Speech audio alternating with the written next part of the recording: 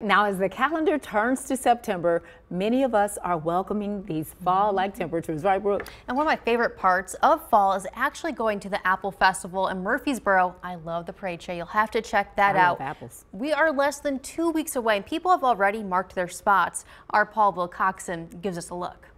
As you drive on Highway 149 here in Murfreesboro, it's not uncommon this time of the year to see chairs lined up along the streets. That means one thing: Applefest Parade is right around the corner. It's an event that people of Murfreesboro look forward to every year.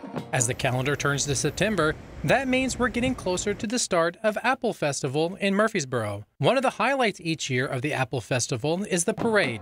This year, the parade will tip off at 11 a.m. on Saturday, September 16th, along Walnut Street from 21st Street to 7th Street. This year's theme is Festival Lights on September nights. But while hundreds will be on hand to see this year's floats, hear bands, and support those that make the parade special, those in attendance have marked their spot weeks in advance. In fact, Murfreesboro Mayor Will Stevens noted seeing the first chair along the parade route back on August the 22nd. It's something business owners along the parade route had become accustomed to seeing each and every year. Coming up, we'll hear from one downtown business owner here in Murfreesboro about the importance of Apple Festival and what it means to the community.